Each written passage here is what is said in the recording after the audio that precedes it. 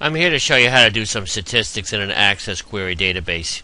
In this example here, I'm in the first half of 2010. I've specified that between 1/1/2010 and June 30th here. I'm going to run the query. So it's showing me the bills here. But let's say I want to know what the average amount of the bill is.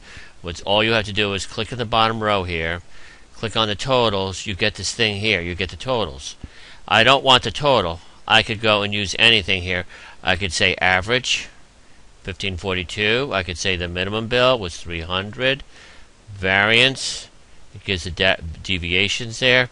Basic ones here are if I want to know the count. I have 7 of them. Next thing I want to do is invoice statistics. What it is here, I added invoice amount 3 times. I run the query. I'm going to get all this with expression here because you're duplicating the fields. I'm going to go back into the design view. What I want to know the total that I billed, as well as maybe the minimum, the average, whatever. I click on totals up here, and then I just click inside here. It's showing sum. I could just choose the sum. It doesn't show up automatically. I shut it off before. Minimum here, and let's say I want to know the maximum. I click on that, I run it. Now let's say it's just giving me a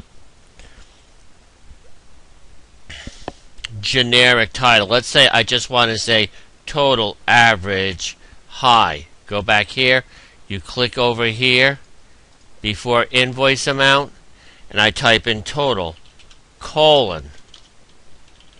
Spell it right, go over here,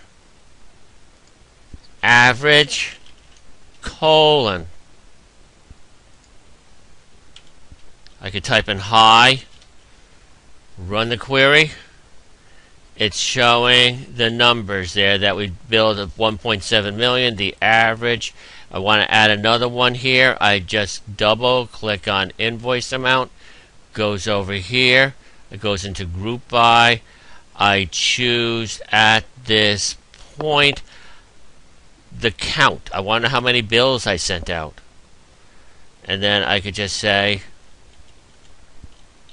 number invoices. Run it.